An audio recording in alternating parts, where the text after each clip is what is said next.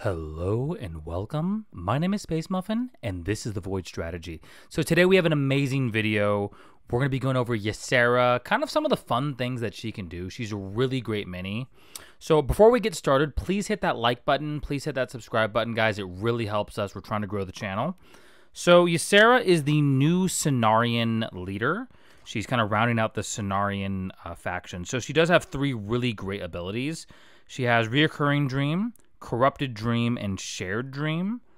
So I think Shared Dream is really good. I think it can be really funny just to like kind of, freeze all your enemies, for 8 seconds, on the board. But I actually like Reoccurring Dream better for this particular build. So we're going to go with Reoccurring Dream. We're going to go with, actually, let's swap these guys.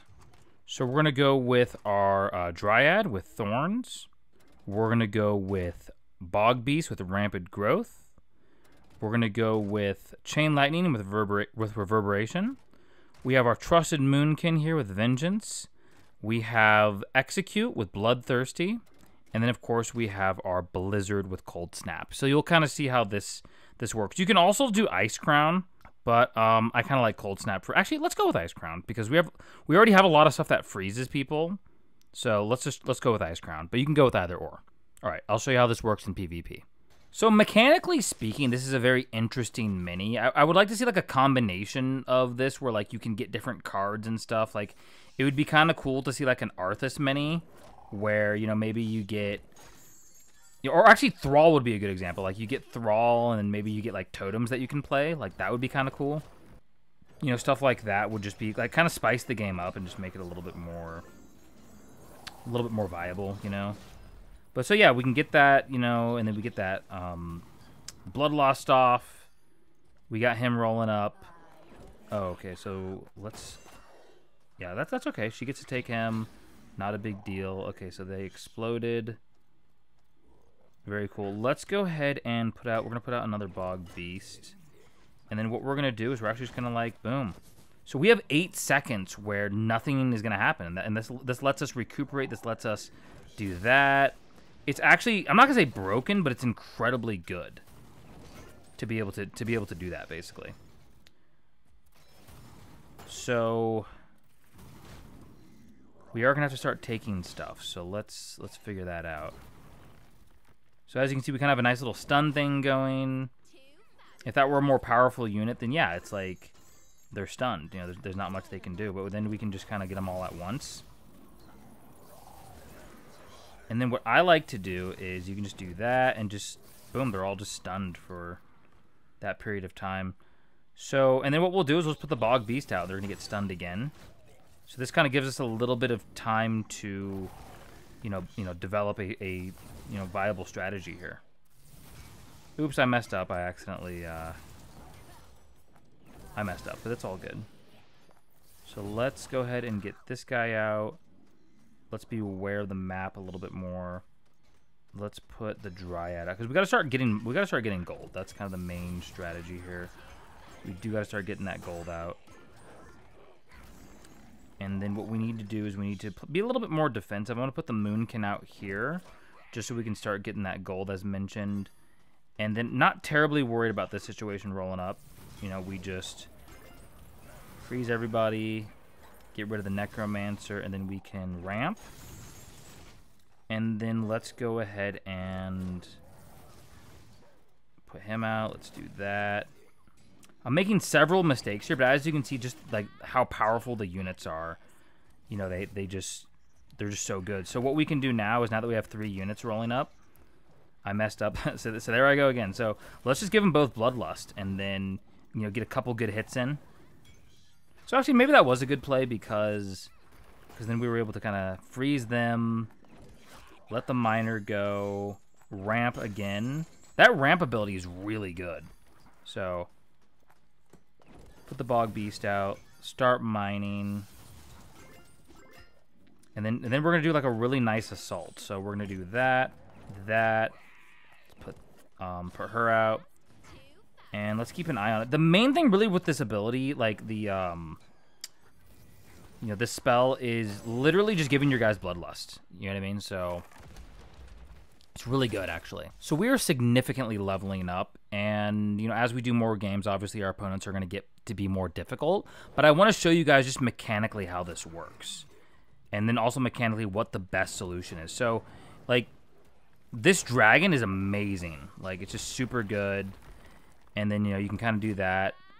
You can get the stuns off. You can get the dryad going. So there's a lot of options that you have with Ysera's minis, and they have options, but it's like you can see we're kind of getting in so many hits with this, right? We're getting in so much good stuff with this with these minis. So we're gonna go ahead and ramp, and then let's go ahead and play our Bog Beast, and then let's see what they do, kind of where we're at. So once again, you can do that, and then the Moonkin's gonna kill them. And then we can just start mining. And then you can just start popping out a bunch of Moonkins, and just really kind of do it that way. And then you can pop out the Dryad. And then, oh yeah, these guys are really good too, actually. They're basically like the Harpies, but, you still get the poison off. You still get a lot of cool stuff that you can do. And what I like about this being kind of a spell-heavy deck is, or not spell-heavy, but like, heavily reliant on Ysera, is the fact that you really can put pressure on your opponents without really having to pay much, because her minis cost a little bit less. So with the ability, basically Reoccurring Dream, it lets us get more of Ysera type minis out, and then we can play the Dryad for backup. We can play the Bog Beast, and things like that. But yeah, I think this is. It's kind of amazing, actually, just how creative they're kind of getting with these new minis. We'll go and end the game really quickly. So fast way to end the game is obviously just Blizzard. Oh, okay, well, end it earlier. So we're already doing some crazy leveling up, like I said. We'll see how she does against Jaina. Once again, kind of an interesting strategy that we have here with these minis and kind of with what we're doing.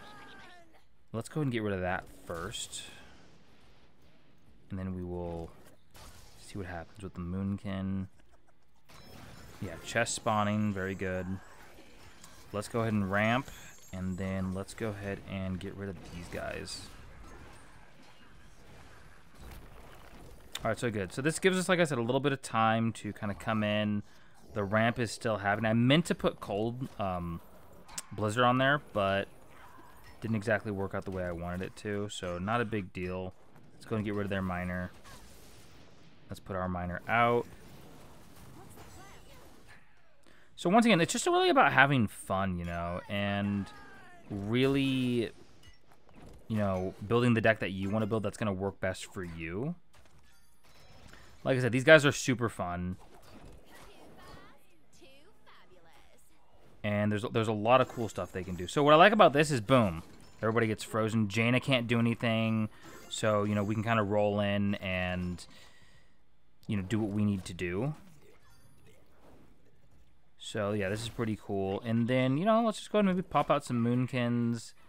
Pop out a miner. And great. These guys are doing good.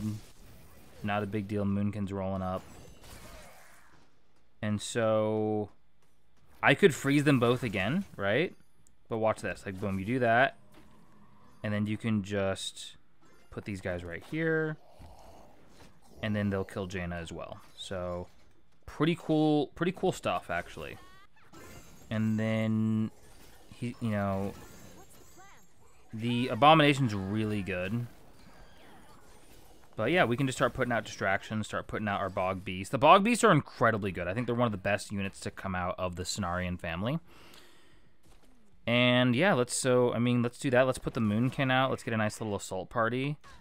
The thing is, I know it seems like, Jaina and this guy's rolling up, but really, the fact that you can sleep people, the fact that you have a lot of these elements that let you freeze things, there's just so much, cool stuff that we have at our disposal that it's not really a big deal.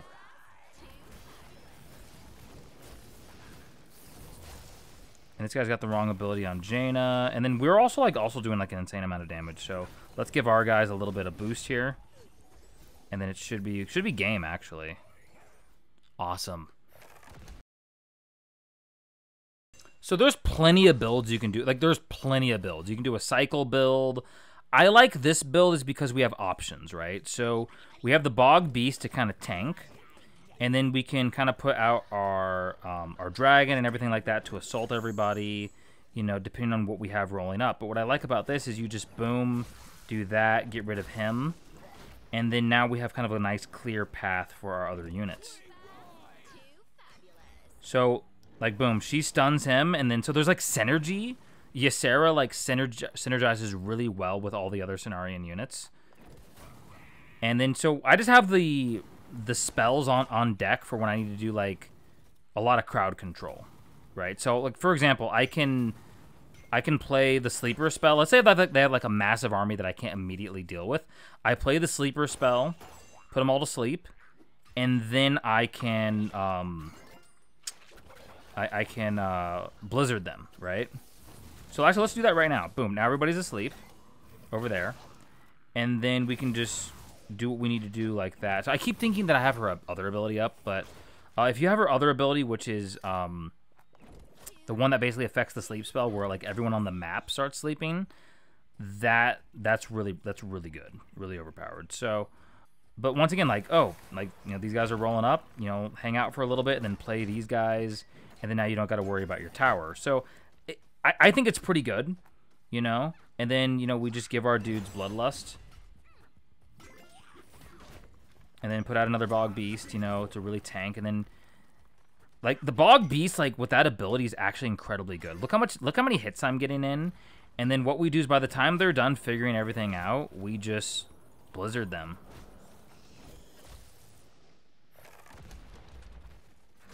Awesome, guys. So this will be probably our last game. I wanted to show you guys, this is the exact same deck. It just has Shared Dream instead of Reoccurring Dream. And what's nice about this is you do have to rely a little bit more on your minis. You know, you can't just rely on that. But, you know, you do have the ability to, you know, get that Shared Dream off if you're getting overwhelmed. The thing about Shared Dream versus Reoccurring Dream and why I like Reoccurring Dream better is because you'll get more Shared Dreams. Like, you'll be able to see Shared Dream a little bit more. Versus this particular build, sorry, not Shared Dream, but the Sleep ability. With Reoccurring Dream, you'll see like the Ysera minis a little bit more. And I think that's super important for kind of like, you know, what we're doing or what you can do with this particular deck.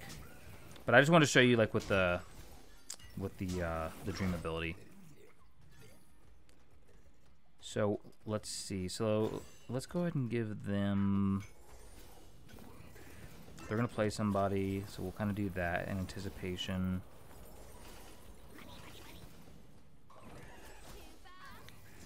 And then, like, for example, like, I really can't do it here, but like you do that, everybody falls asleep. So now this guy's not mining. Now you get to mine, and then you get to deal a bunch of damage. So I mean, it's more really anti-swarm, but in my opinion, that's why you run Blizzard. That's why you run, you know, things that can get rid spot removal, things that can get rid of the swarm type decks.